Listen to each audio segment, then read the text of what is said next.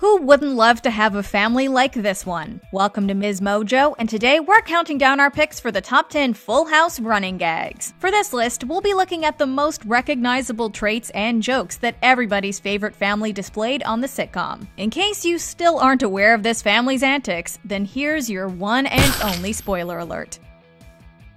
Number 10. Their catchphrases. Gotta do. The most recognizable quality of this show over the years has been its catchphrases. No way, Jose. Each of the main characters has a line for themselves, especially the younger ones, who seemingly have a catchphrase reserved for every situation. How rude.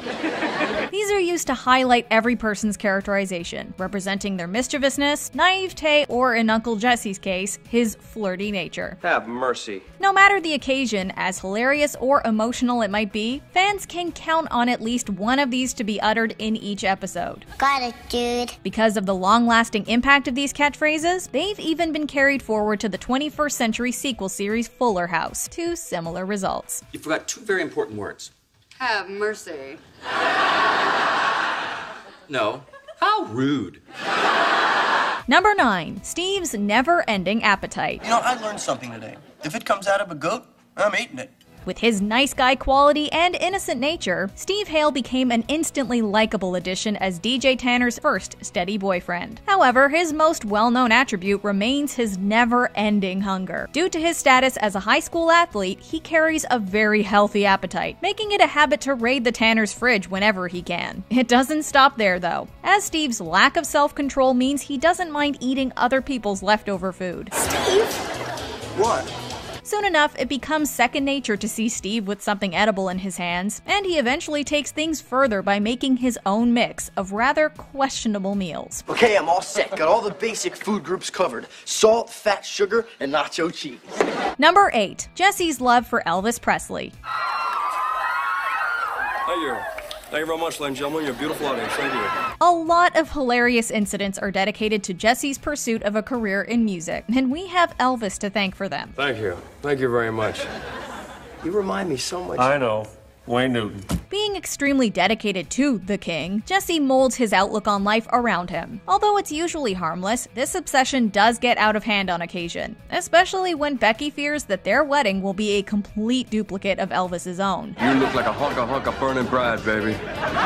If Jesse had his way, everyone would follow Elvis's teachings as well, as he tries his best to ingrain this philosophy to the children. Wouldn't you rather have an Elvis party? Get an idea, instead of all those goofy little hats, your friends can wear little tiny sideburns. What do you say, little mama? No, thank you, Big Daddy. From trying to turn Michelle's birthday party into an Elvis party, and dressing his own children in Elvis's image, Jesse's craze knows no bounds. But hey, what can you expect from someone who tries to make a dog sing Elvis songs? Hang on, I got one. All right. Elvis dog. Well, since my poodle left me, I find a new place to smell. It's down at the end alone. Well. Number 7. All the hugging. I'll take a free hug anytime. Laughter is supposed to be the best medicine, but for this family, hugging fixes all problems. Although some of them started out being rather reluctant toward it, it didn't take long before everyone was out there doling out hugs. Face it, pal, you're a tanner.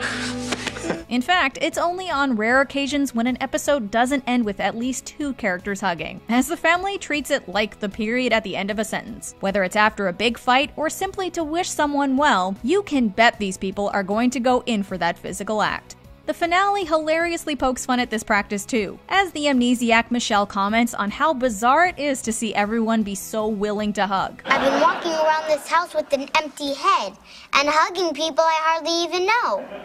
Well, get ready, because once they realize I'm back, they're gonna go hug wild. Fittingly, even the final shot of the series has everyone go in for one last embrace. Number 6. Kimmy's foot odor. I haven't had a pedicure in my whole life. Ew, gross! What makes Kimmy Gibbler the perfect contrast to DJ is how wild she is compared to her prim and proper friend. Due to Kimmy's devil-may-care attitude, she's shown to be careless in the manner of sanitation, especially when it comes to her feet. Considered as something of a weapon of mass destruction by the Tanners, Kimmy's feet have been used to serve out punishments, mainly because of how bad they smell. To make matters funnier, Kimmy's aware of this herself and uses it as a way to torment others for her own pleasure. Hey, Brian, wanna smell my feet?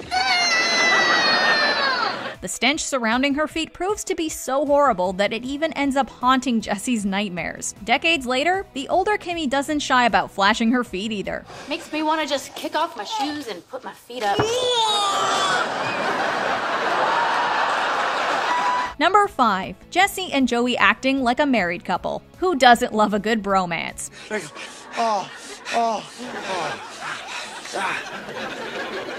While Joey was introduced as Danny's childhood friend, it was with Jesse that he had the best times. After initially being at odds, their relationship blossoms into a loving one, as they take care of the girls together, start a business, and become the best of friends. As long as I'm the director, you will be treated with dignity and respect. Thank you.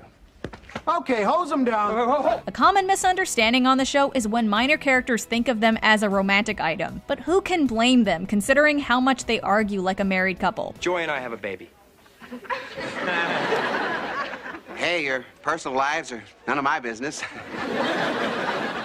Another recurring theme involves the two getting trapped in one hijinks after another, followed by their disastrous attempts to make things right. No matter how ludicrous the situation, you can be sure these two are going to make it memorable. An old bar rag, a rat.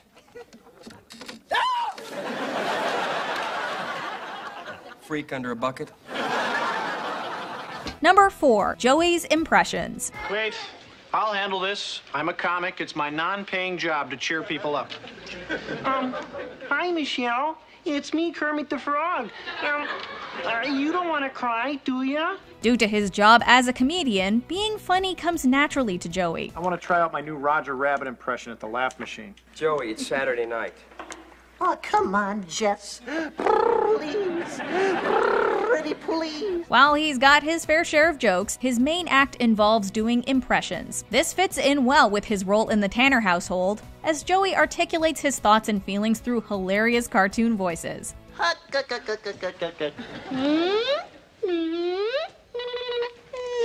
Although the kids start out being exasperated with Joey's impersonations, they begin looking forward to what he comes up with next. From using this talent to wiggle out of trouble, to imitating baby Michelle, Joey has a voice fit for every occasion. However, his most recurring bit involves Bullwinkle, an impression Joey himself seems unable to get enough of. I'm fluent in frog.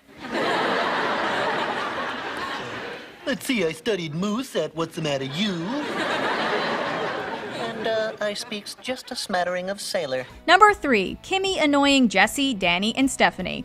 There's always that one friend everybody hates, and that's certainly Kimmy's role as far as Danny, Jesse, and Stephanie are concerned. As much as DJ loves having her around, her family members despise her even more. Oh, don't worry, T-Bone. I'll be there. This hatred makes sense though, considering all the smack talk Kimmy sends their way. Oh, if the words are too big for you to read, you can always color on it.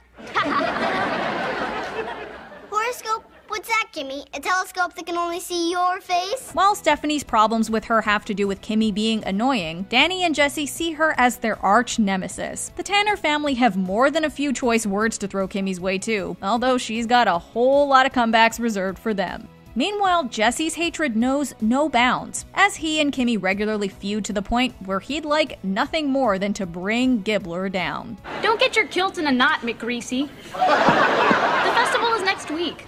After that, this place will be quieter than Loch Ness. Yeah, but I'll still be stuck with a monster. Number 2. Danny's cleaning. Good morning, troops. It is now 0700, and it's time to attack the enemy. Grease, grime, slime, sludge. And that's just Joey's room. While each character has their own list of eccentricities, for Danny, cleaning isn't just a hobby. Not only does he look forward to cleaning the house, but he also revels in making his family members join in on the fun with him. This obsession reaches fever pitch at times, like when he breaks up with a woman for not being clean enough for him. This isn't a problem, is it? Messy room? Problem for me? No. Confronting his issues doesn't do much good either, as Danny has also been seen lecturing animals over their unclean habits. But do you animals care if the forest isn't vacuumed? I saw what you did on the trail back there, Norman. While the show does explain that Danny's cleaning issue started after his wife's death, it's still hard not to laugh at a guy who cleans his own cleaning equipment. Before we continue, be sure to subscribe to our channel and ring the bell to get notified about our latest videos. You have the option to be notified for occasional videos or all of them. If you're on your phone, make sure you go into your settings and switch on notifications. Number 1. Jesse's hair. Be very, very, very careful, Mr. Stephanie. Because as we all know, no one really cuts my hair except for Alejandro. Even after maturing considerably, Jesse's fixation over his hair always remains. He's happy to share the secret to his beautiful locks too, even if it means popping up on another show. 1/3 mousse and then 1/3 gel. Today I switched it 1/3 gel, 2/3 mousse. Kind of throw things off a little bit, kind of shock the hair to a whole new, Nobody cares about your hair. To defend his overprotectiveness, Jesse concocts an entire explanation over why hair is so important in his life, and it's pretty hard to argue against him. Then when you get old, again, boom, bald. That magic in between time, that's the important time, guys. That's when you gotta grow your hair, nurture it with the proper accoutrements, and then flunt it. At times, losing hair tends to throw Jesse into a bad mood, especially in the case of Stephanie causing a little snipping accident. Oops. Well, what oops? Well, what does oops mean? Jesse's fear of becoming bald manifests in crazy ways too, as he takes to speaking to his hairs in secret as if they have a life of their own. Conditioned and hot oiled. I want you standing proud, blowing in the breeze, hanging over my face, looking naturally tousled at just the right angle. And most importantly, and I can't stress this enough, never, I repeat never, fall out. To be fair, who wouldn't want luscious hair like Jesse's? Do you agree with our picks? Check out this other recent clip from MsMojo. And be sure to subscribe and ring the bell to be notified about our latest videos.